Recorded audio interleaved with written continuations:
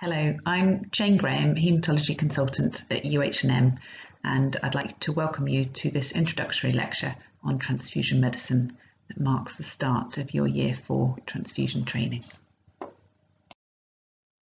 So in medicine, if you understand for what reason you do something, then you are able to appreciate why it's important to do that, and that means that you make best practice routine habit. And this couldn't be more true than in transfusion medicine, where we often ask you to follow quite specific steps, but hopefully through this training you'll understand the importance of why we ask you to do that. So transfusion medicine is important to all of you now, and it will remain important to you pretty much irrespective of what you end up subspecialising in. So as a medical student, you need to have very solid understanding of the underlying pathophysiology of transfusion. You also need to have practical skills. GMC want you to be able to administer blood, even though you'll never do this in your career unless you end up as an anaesthetist. And then as you become a doctor, what you're going to do is pull this knowledge and clinical skills together so that you are making transfusion decisions and you are demonstrating competency, or what we now call capabilities, in transfusion medicine. So at Keele in Year 4, it's all about the practicalities of transfusion, combining this new online material with some Teams interactive stuff. And then in Year 5, you're going to be using team-based learning to actually apply that knowledge to clinical scenarios.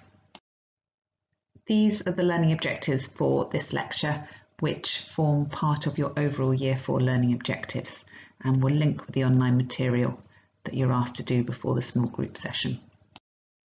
Transfusion in the UK is very safe. So here you've got a picture diagram of what happens in the transfusion process. You can see that the little asterisks in green show you where there is an additional safety measure to improve things. In the UK, we have altruistic donors who are screened through questionnaires and also through blood testing, so that it's safe both for them and for the recipient. We have testing of the first 30 mils of blood so that we can screen patients for infections.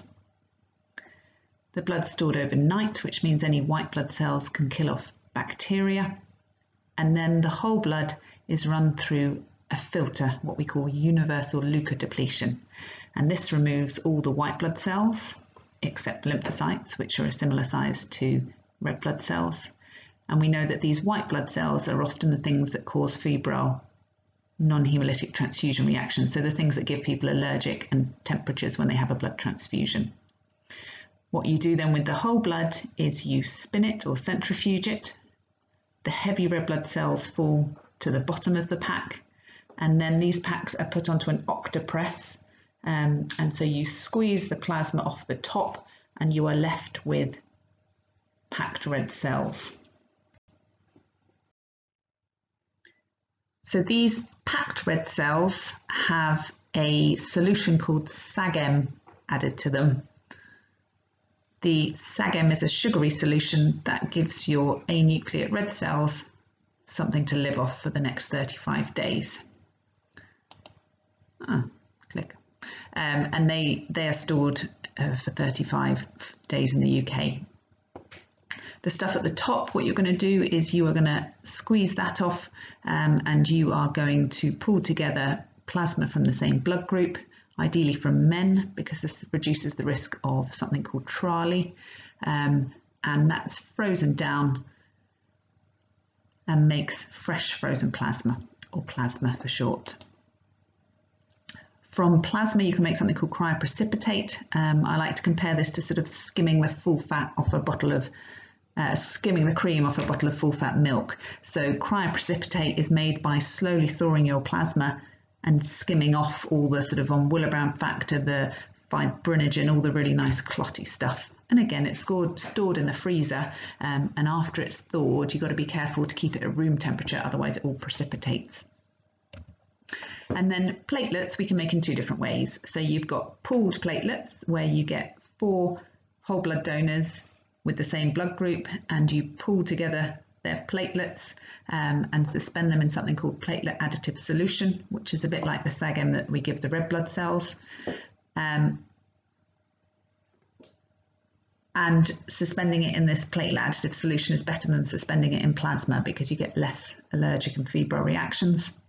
Or the other way that we get platelets is what we call apheresis platelets. So this is when you have someone who is a platelet donor, and instead of coming to be a blood donor every 4 months, they can come up every 2 weeks. And so they go onto a machine. The machine takes off whole blood, but it only keeps hold of the platelets and it gives all the red blood cells back. So that means that people don't get anemic each time they donate, which is why they can come back more often. You normally make 2 to 3 pools of platelets from this one person's donor, and these donors tend to be safer because they're repeat donors, and we know that repeat donors are safer than first-time donors. In the UK since 2019, we have been using UK, or we can use UK FFP for everyone. Although people born before 1 year of age have a few tighter restrictions on the donation that you don't need to know about. But prior to last year, we had to give people born after the 1st of January 1996 solvent detergent FFP.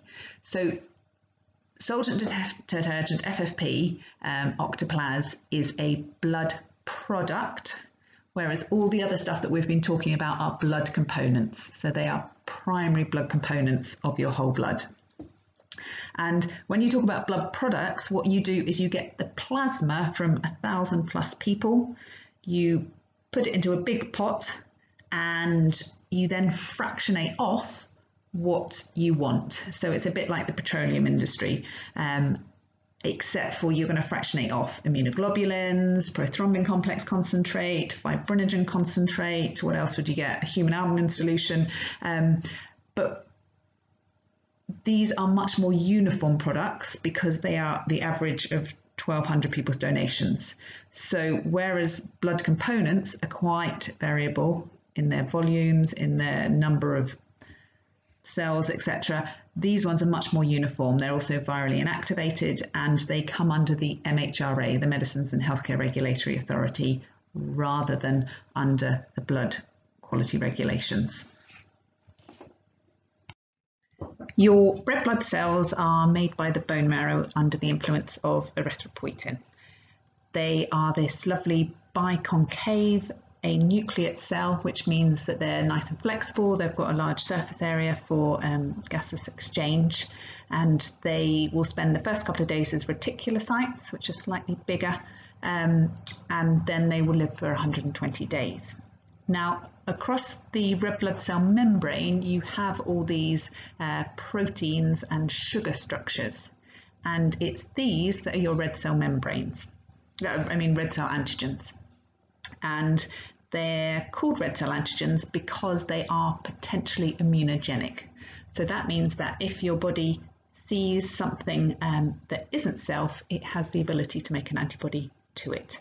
And this is something we call an alloantibody. But your body also has the ability to make autoantibodies against some of the red cell membranes as well. The red cell antigens that we're most interested in are your A and B antigens that make up the ABO blood group. It's called the ABO, although actually it should be called the ABH blood group, because everyone has an H antigen, and then if you are blood group A, you have an enzyme that adds an extra sugar to this H antigen to make the A antigen, and if you're blood group B, you have a different enzyme that adds a different sugar, an AB. You have both enzymes, so you have both of these additional sugars. So if you are blood group A, your red cells express the A antigen. If you're B, they express the B antigen. If you're blood group AB, they express both the A and B. And if you're blood group O, you do not express the A or B antigens. Your ABO blood group is dictated by your ABO gene, which is inherited by your parents. A and B blood group is inherited codominantly, whereas O is inherited recessively.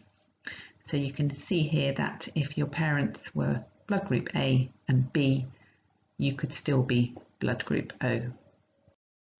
The thing that is unique about the ABO blood group is something that we call naturally occurring antibodies. So in the food that you eat, in the environment that you live in, your body will meet things that look like the A and B antigens, even though you have never had a blood transfusion.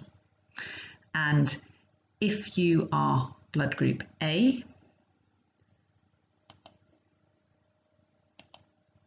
then your phenotype, what you express, is the A antigen. We know that your genotype will be AA or AO because of the inheritance pattern. But what is different is you will have naturally occurring anti-B antibodies, or anti-B for short, because you lack the B antigen.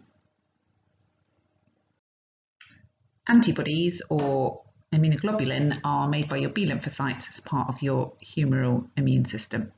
Vast majority of them, 75%, are IgG antibodies. So these have just 2 antigen binding sites, and they label the antigen that then gets destroyed by macrophages. And then you've got the IgM, which has got these 5, or this pentamic, this 5-fingered structure, and many more antigen binding sites, which leads to very different outcomes that we'll come to at the moment. IgM is what you make initially, it then gets changed to IgG, and when we are thinking about these naturally occurring anti-A and anti-B antibodies, then they are all IgM in structure. So if you have a patient who's blood group B, then their red cells express the B antigen and they will have naturally occurring anti-A antibody in their plasma. If you then go and give them a blood transfusion of group A blood, their naturally occurring anti-A IgM antibodies will see the A antigen as foreign. There will be activation of the complement system all the way up to C9. It then drills a hole through the red blood cell, this membrane attack complex, and that is your acute hemolytic transfusion reaction. So the red cells are hemolyzed, are broken down, and this ABO incompatible transfusion is what we call a never event. It should never happen, because the only time that we give people the wrong blood group like this is when people make a mistake and label samples incorrectly, or don't check the transfusion before they put it up. And so you get intravascular hemolysis and all your red cells breaking up. Bang. These ABO blood group antigens are essential when you're thinking about universal donation. So when it comes to the universal donor of red cells, it is going to be blood group O, because that lacks the A and B antigens, so it can be received by anyone. In the same way, a patient who is blood group AB will have no anti-A or anti-B antigens, so actually they could receive blood from any blood group. The other thing to think about with plasma products, you're interested in the antibodies. So actually blood group AB is the universal donor for plasma, although as you saw from the previous slide, not that many people are blood group AB. So actually we use blood group A for our universal donor of platelets and plasma products. And you should only give group O plasma to patients who are group O because of this naturally occurring anti-A and anti-B. So when you send a group and screen sample to the lab, they are going to book the sample in on the computer system and ensure that the details are all correct. If there's any errors, it will get chucked in the bin. They're going to allocate a unique sample number so that they can trace and store that sample. And then they're going to spin the sample to separate the red blood cells from the plasma. And that's why you send an EDTA pink sample to the transfusion laboratory. And the key questions they need to answer is what's the ABO blood group and what's the RHD blood group of that patient sample. When you do a blood group on someone, then you are using this principle of agglutination between the red cell antigens and these preformed IgM antibodies. So I'm not sure if you did something in year 2, but on the top you've got a blood grouping card, and you can see that there has been agglutination between the patient's red blood cells and anti-A. So the patient must express the A antigen on their red cells. There's been no agglutination when you've added anti-B, and there is agglutination with the anti-D. So this patient's blood group, according to this card, is blood group A, RhD positive, and then there's a negative control. So we do on occasion still use these manual techniques, but in the laboratory these days everything's automated. So we use the same principle, but we are using these gel cassettes or an immune capture technology to electronically undertake and interpret the results of people's blood group and screening. In the lab, to do a group and screen, we first want to do a forward group to establish the patient's ABO and RhD blood group.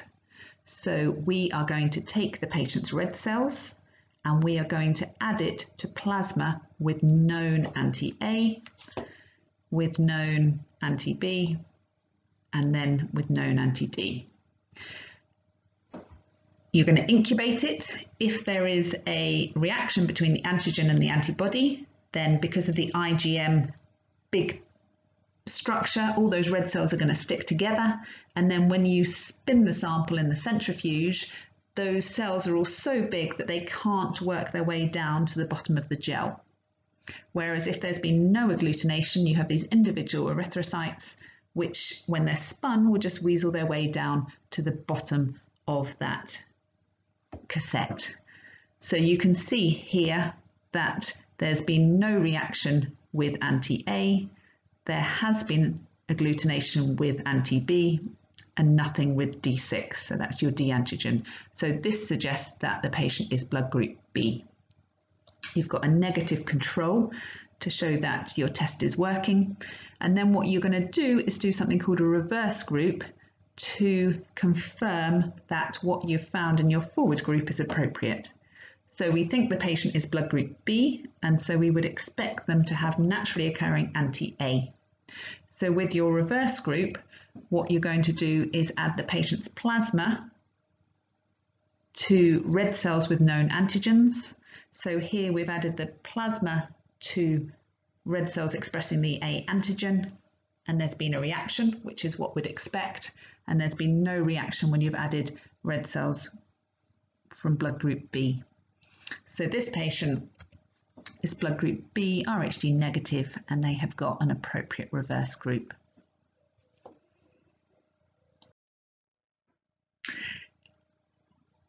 I put this picture in because people still call it the rhesus blood group. Even obstetricians still call it rhesus. It's RhD. The rhesus monkeys have a very similar blood group, but it's incorrect. So please call it RhD. If you are RhD positive, then your red cells express the D antigen. This again is inherited from your parents in a dominant fashion, and in the UK approximately 85% of people will be RhD positive, although in places like Asia this nears 100%. If you are RhD negative, then you do not have the antigen, and that means if you are exposed to the D antigen, either through blood transfusion of D positive components or through pregnancy carrying a D positive fetus, then you have the potential to make anti-D.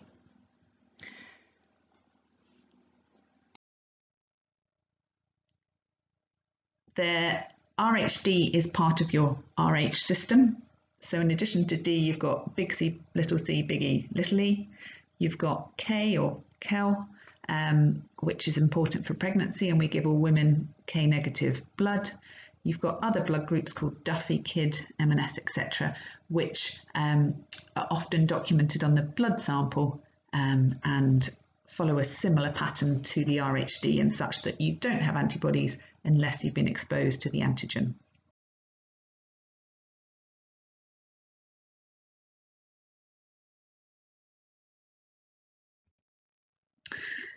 So with hemolytic disease of the fetus and newborn, if the mother is negative and the baby is positive, because remember the inheritance from the father, because of this dominant inheritance of the D antigen, then small numbers of the fetal red cells cross into the maternal circulation. The mother's maternal immune system will see these antigens as foreign, so she will make an antibody. These IgG antibodies can then cross the placenta and will then go to form an antibody antigen complex with the baby's red cells, which will then get destroyed. So you get fetal anemia as a result of these, and that's why we give prophylactic anti-D, so a blood product which is lots of anti-D immunoglobulin, and that mops up any of these fetal RHD expressing cells. And we also give anti-D after a woman's given birth to an RHD positive fetus. Your anti-D antibodies are IgG antibodies, so they're different from your anti-A and your anti-B. And what happens when you get this antigen-antibody interaction is you get activation of the complement system, but this time only up to C3. It will label the red blood cell as defective, so macrophages will come along, engulf it, it'll get taken to the reticular endothelial system, and those red cells will be phagocytosed, they'll be got rid of. And so that is your extravascular hemolysis, and that's what happens in your delayed hemolytic transfusion reactions, which will be your anti-D and all those other rarer blood groups that I mentioned in the previous slide.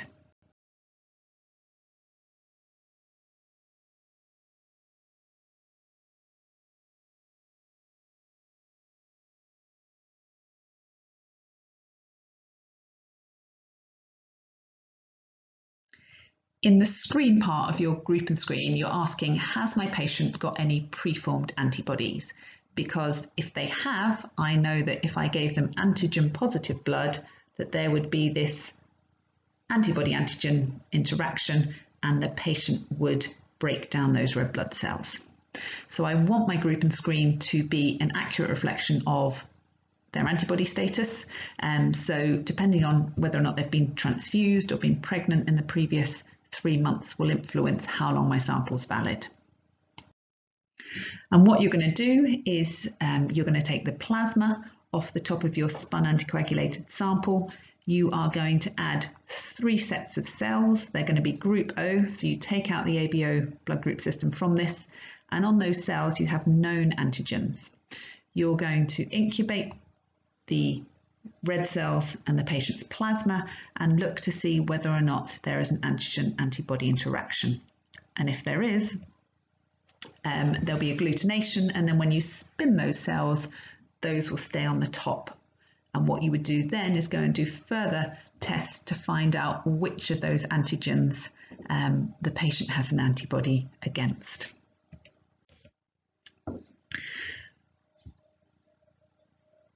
When you need to actually issue blood for a patient, then you are going to cross-match blood. Nowadays, however, most people don't have serological cross-match, they have something called electronic issue. And what you're doing there is asking yourself whether the chosen blood is appropriate for that recipient. There are caveats involved, so you need to make sure that you've had 2 independent samples, so you are 100% sure that you know what ABO and RH blood group the patient is. They need to have a valid group and screen. They can't have any hint of having previous antibodies. And it's completely computerized so that there's no risk of humans making errors.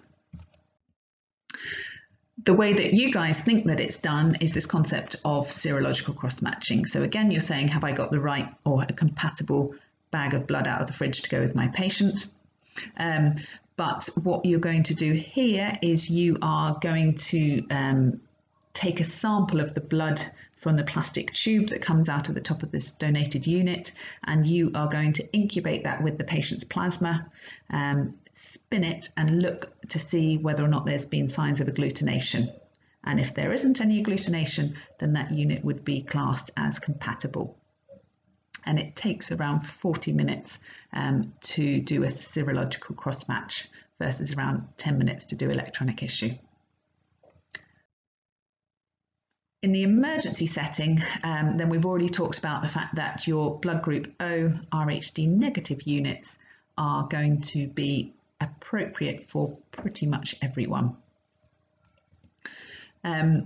However, only 6% of the donor population are blood group O negative, and so you actually only want to use O negative when you really have to.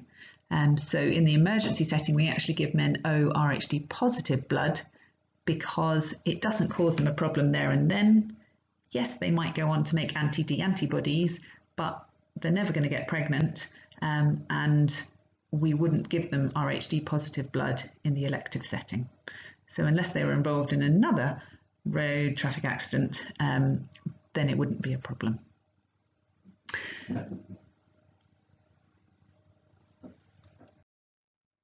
So we've talked about this already. Our universal group for red cells is OD negative. For plasma, it's blood group AB because it doesn't have any antibodies, although we know this blood group's very rare, so we use blood group A. And when we think about platelets, again, it's the ABA, but actually platelets contain a few red cells, so you'd also want to give D negative, whereas plasma products, D is irrelevant because there are no red cells in there. Which brings us on to the very, very badly labelled two-sample rule, which should have been called the historic policy rule. And you've got here the actual legal reason why we have to do it, but I've explained to you that if you give an ABO incompatible blood transfusion, you get this acute hemolytic transfusion, you break up all your red cells, intravascular hemolysis, you've got a 1 in 3 chance of dying, and it happens because essentially people sample the wrong person. Well, they sample the right person, then they get distracted and write someone else's details on it.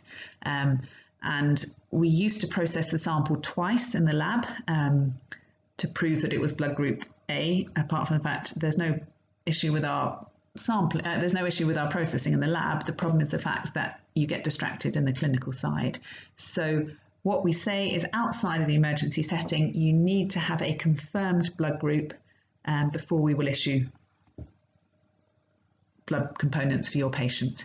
So you take a single sample, and if the patient needs a transfusion and they haven't got a historic sample, most people have, then you might be asked to take another sample before they release the blood to you. They'll get everything ready, but they just won't release it until they can be 100% sure that your patient is the ABO blood group that you say that they are.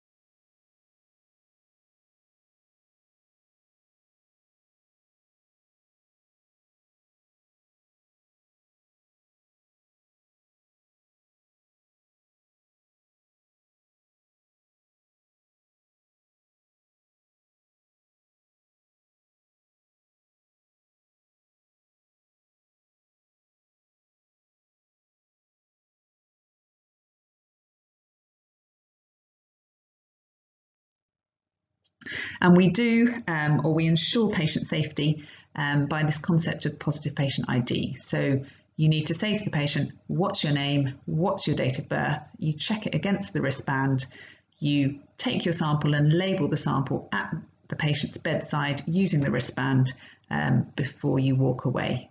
And that way you can be confident that you have everything correct, because there's something called the zero tolerance policy, which basically means if you make a slight typo, they will chuck it in the bin and you will be asked to bleed your patient again.